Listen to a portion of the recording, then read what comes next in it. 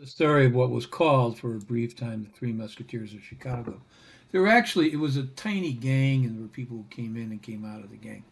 And there were three primary, well, actually four primary guys in this so-called the three Hood Musketeers is what the press called them. One was Martin the Ox, OCS, Paul Labriola, and James Barcella, and usually this guy Jimmy Weinberg, who was all over the place. Weinberg was older than the other guys. He was uh, probably some kind of business partner, aside from a criminal partner, also a business partner with Labriola. Hugo James Barsala, aka Jimmy Luta, is a name he loved. I looked up the name Luta. I couldn't find it in Italy, and I think it was a pun. Jimmy Lutz, Jimmy Luta. He was born in 1915. He lived at 849 North Avers Avenue, Avers Avenue. Barcella's record included a 1931 stolen car rap. He did a 3-year term in Joliet prison for robbery. He was released in 1936. He was sent back in 1937 on a parole violation. Returned again, parole violation 1938. Returned for another parole violation 1940, and was finally released from Joliet in 1944. He was suspected in the machine gun killing of Henry Dean in 1946 and of a dope dealer named Carl Caramusa in 1945. He and Needle Nose Labriola had been convicted of extorting black nightclub owners in 1946. Martin the Ox was also suspected in both of those cases, but somehow, remarkably, he always slipped out unscathed. In 1946, Barcella, the Ox, were arrested for beating up two veterans who had just come back from Europe. World War II had just ended. Over a dispute over whether the nightclub orchestra should play Melancholy Baby. They beat these two guys pretty badly, too. The two guys didn't show up for court, so of course the case was dropped.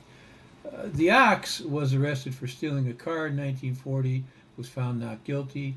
On June 25, 1940, he was arrested for robbery, found not guilty. January 14, 1942, he was fined $15 for disorderly conduct. In April of 45, there was a murder charge planted against him, but that was dismissed. Labriola and Oaks were indicted for the murder of, by the way, I'm saying his last name is OCS, O-C-H-S, but he was called the Ox, and I think that might be easier for all of us. We'll just refer to him as the Ox.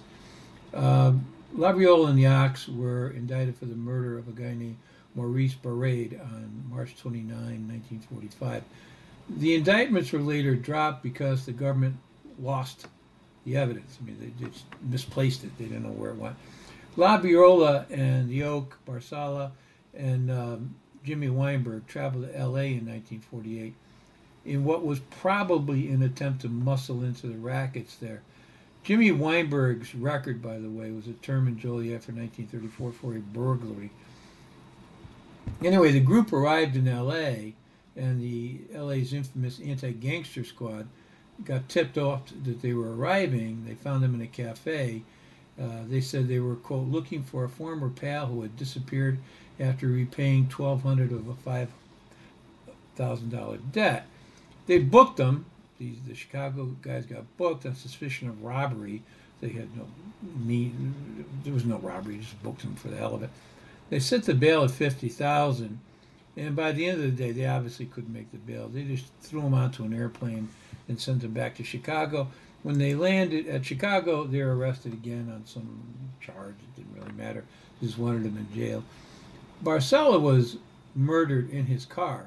Well, actually, he was probably tortured outside the car, shoved in the car, and then shot on September 4, 1948, probably for robbing mob handbooks. The body was found at 57th Street and Kilbourn Avenue, Kilbourn Avenue. It was a quiet residential neighborhood at the time. He was shot through the head. They got him in the left temple. But he had been worked over pretty good, and there were wire marks on his neck. He'd been strangled, and his chest. He'd been tortured. The Chicago police also added that Barcella was, quote, a perpetual troublemaker for the outfit. And that just added for reasons to kill him. He was a chronic troublemaker. He was a womanizer. There were incidents where these women he had married women he had wronged or whatever showed up at some mob clubs and were mouthing off. One had a gun. It was just crazy. And he was getting arrested just too many times. He got arrested 17 times in 15 years. He was a problem. Nobody wanted him around. He essentially was booted out of the mob. Just, don't come back. We don't need you around here. You're too much trouble. And he did have a handbook. He ran for them. They fired him from that. So apparently he started robbing outfit handbooks. Not a good idea. Afterwards, police rounded up the Ox, Chris the Greek, Maropolis, Eddie Korsiak, which I'm wondering if it's Korshak, because Korshak, the lawyer, did have a brother. Rocky Margella, Libriola, of course, were all rounded up, and see, they, of course, knew nothing about the murder, and they were just released. Paul Angelo Labriola was first arrested in 1933 for robbery. He was found not guilty at trial. He was arrested a few months later for armed robbery. He was found guilty that time and sent over to Juliet for 2 years. Juliet is a prison, for those of you not in Chicago. Or should I say was a prison? I don't know. In 1902, the Chicago boss of the mafia was Antonio D'Andrea. D'Andrea was a weird guy. He was an ex-priest. In 1902, he was arrested for counterfeiting. He really had a weird background.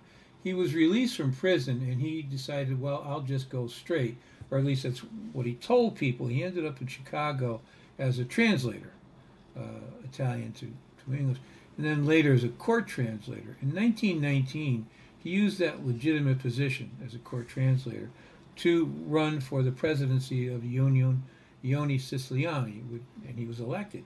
In 1921, D'Andrea decided he wanted to be an alderman in the 19th Ward against this entrenched incumbent, Johnny DePau Powers, who I read a series of articles that said he was an Irish boss. I'm pretty sure he was an Italian who simply changed his name. They also said the 19th was heavily Irish. I think there were some Irish there, of course. It was early Chicago. They were all over the place.